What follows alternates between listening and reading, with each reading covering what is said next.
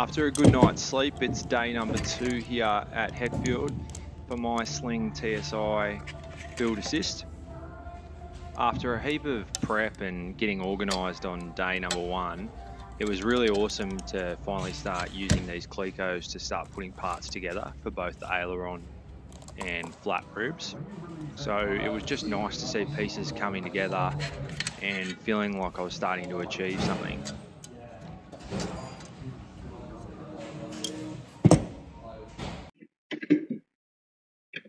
So you'll see with these, so they give you these markings. So these are your rivet sizes, being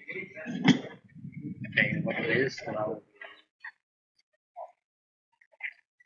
Aileron.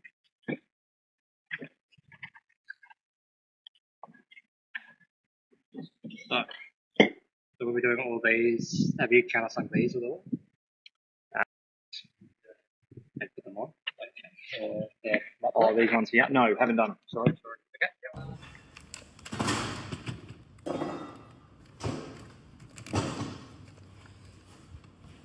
Nice and straight in the hole.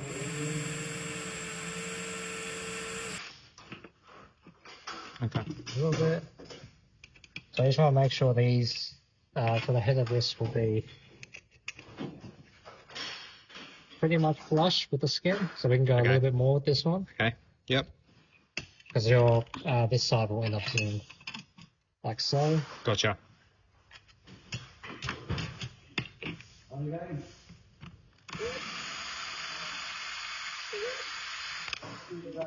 you just want to really take like little bites at a time. Yep. Because you don't want it to catch, and then it will just pull it straight through. Mm-hmm. This is good.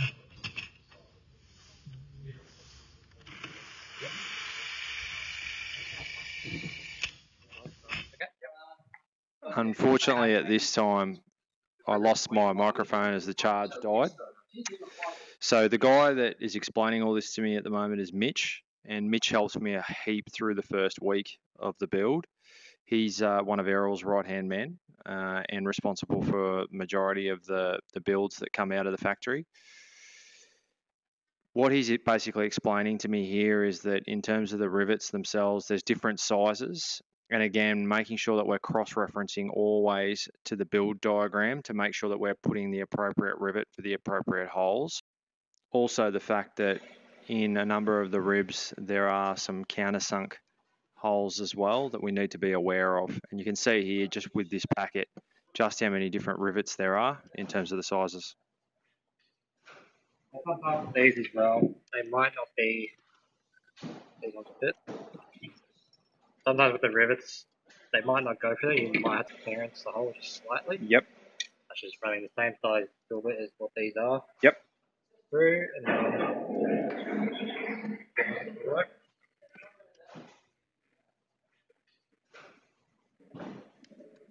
Sometimes the rivets will also have a little bit like a burr type thing on the sides there. Mm-hmm. That's the thing that normally will catch with on the sides. Gotcha. I really loved during the week watching the camaraderie between the boys and especially the relationship that Errol had with his workers. This was just a funny little exchange that happened. He does. Very important. Have you seen how he does it? Very, very important. He goes like that. What's it on there? When he goes like this.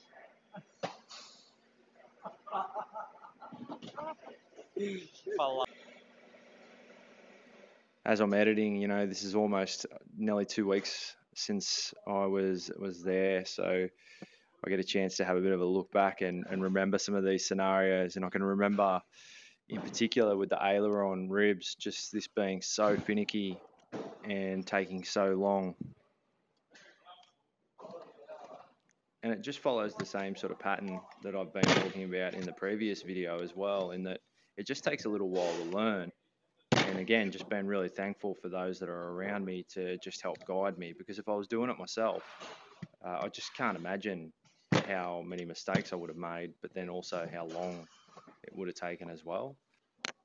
Also in those early days, it it was clear for me that I was trying to add the majority of the rivets by hand where possible, but it was, in a lot of cases, it just wasn't able to clear the hole. So, you know, I managed to use that rivet gun to press down in the early stages, but as you see through the videos, you'll notice that I start to use the drill a lot more to clear the hole size to make things a little bit quicker. So again, these are little learning experiences that you tend to do throughout the build.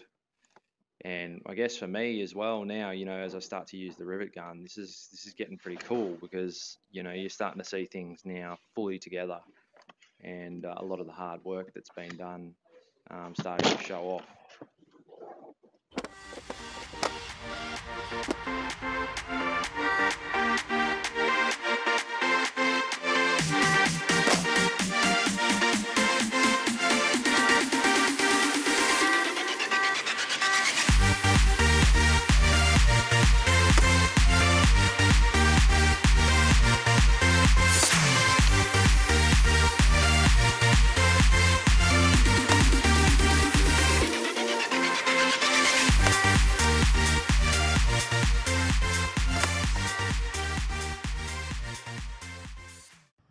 Something else that happened on the day was Errol's first start on his high wing. So from my understanding, it's the first time that Global Aviation Products have built their own high wing in the country. So it was a nice moment to be a part of.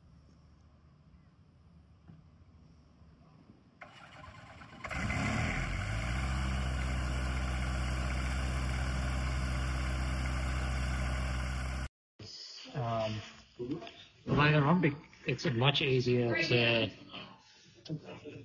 cut the plastic along our rivet line. Yep. So then when we fill the rivets later, Yep. we don't have to prep any of this. We just got to fill it. Okay. Because otherwise, if we take all the plastic off, and we're running tape along here as well to after, so it's a little bit extra work. Where if you just cut the plastic like so, so enough room for the rivet gun and the rivet to go around the rivet. So you're really not pressing too hard, it's just enough to break the plastic. Yep.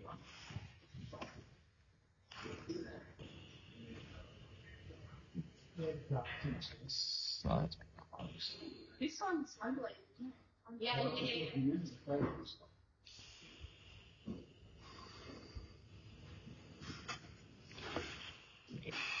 you'd be able to fill Okay, you good thing. this Look at up that. like so. There's enough room for your so when we rivet these along here, Yep. your rivet won't catch the plastic. And then after that, when we fill the tops of the rivets to make them nice and smooth.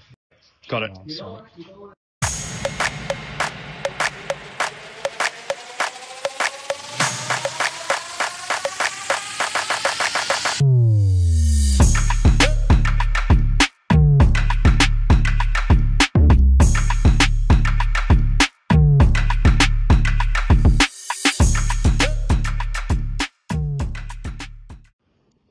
Alright, so skin prep's going pretty well. I've used the soldering iron just to knock off the plastic where those rivets are going to be, so I can get that prepared. In underneath here, this is an absolute nightmare. Plastic in underneath, not much room to get it wedged out. I've got to take the whole lot out, scour the inside rivet lines and prepare them with some acetone. So that's going to be a bit of a job.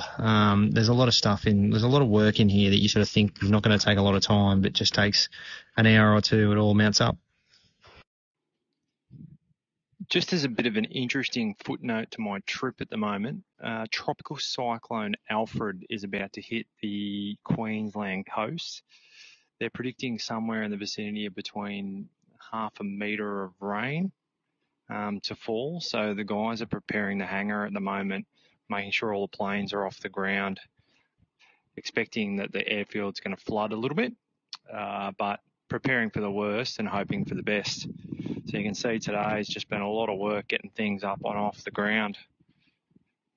Perfect timing to be up here this week. Hopefully, fingers crossed, everything's okay. As I sit here editing the videos about the week, I thought long and hard about how I should describe what the actual impact of Alfred actually was. You'll hear me talk a lot about Alfred in the upcoming videos. For me, it made sense to show the outcome at the start. Due to the slow-moving nature of the cyclone, it didn't actually hit until Sunday. As mentioned, this video was taken on the Tuesday. We ended up evacuating the airfield on Wednesday, which at the time, with all the information being provided, was absolutely the right call. However, Alfred slowed considerably over the next couple of days, and it didn't actually hit until Sunday. In terms of the nature of the cyclone itself, Gold Coast was spared from the destructiveness of the cyclone. It was characterised more by significant flooding and coastal erosion. I eventually was able to watch from afar back at home, and one thing that was evident to me was the resilience in the Heckfield community. The airfield was back up and running a few days later. Alright, so still preparing the skin. So again, it's kind of exactly the same as the previous processes that we've been building the ribs with. So we'll go through and I'll scour all the lines of rivets and then use acetone just to make sure we clean them down. I'm going to tape these lines here, and then on the inside we'll be looking to add the corrosion paint deep through, so we'll make sure we've prepared all there. Anywhere where metal's touching, so the inside here and the inside underneath here will all be painted, and then hopefully by that stage we've got the aileron sort of pretty well done, and we can start on the next step.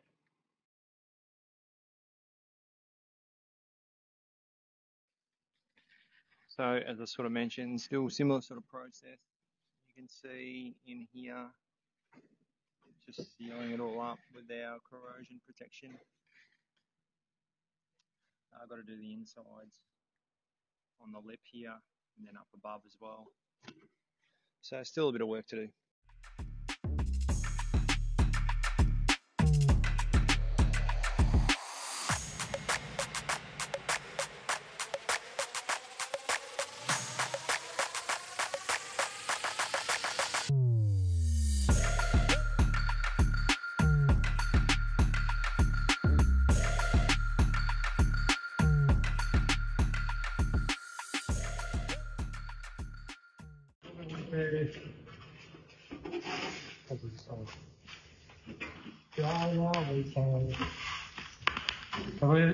I prefer to do the bottoms first, because then it's much easier to slide our like balance tubing that sits in here.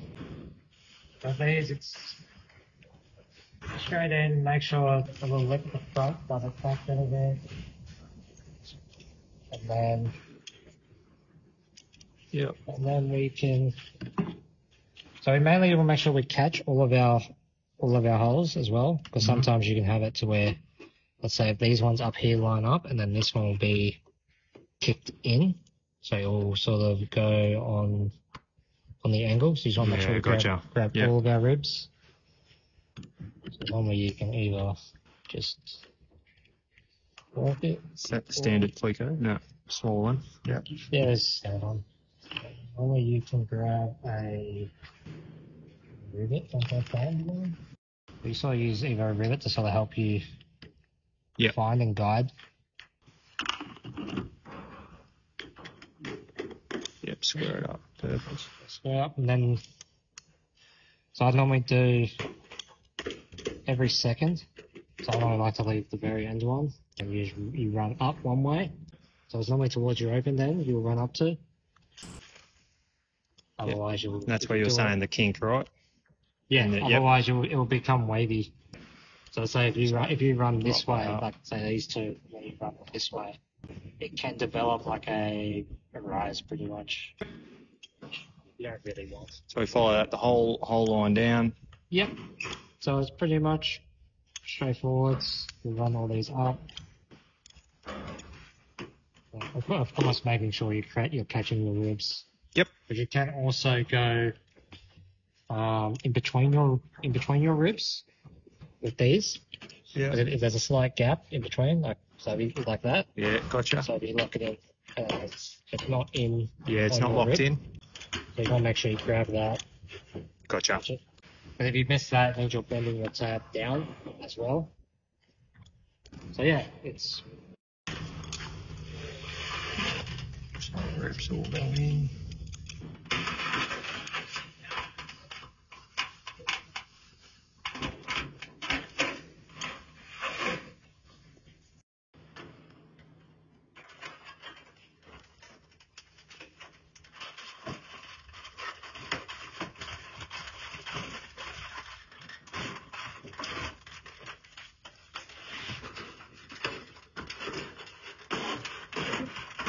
Easy so far.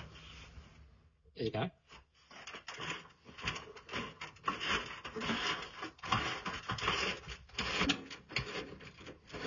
Yeah. Oh, it's caught there.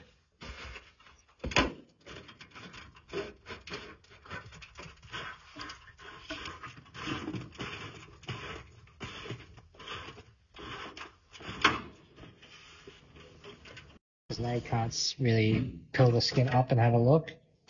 So you'll pretty much do the same as what I was doing before. So Yep. it'll be grabbing a rivet, sort of fishing around. You can sort of see the ribs.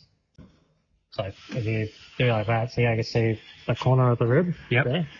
That's always good to see. Next, push it all over it. And Yep. Cleco. Cleco, yep.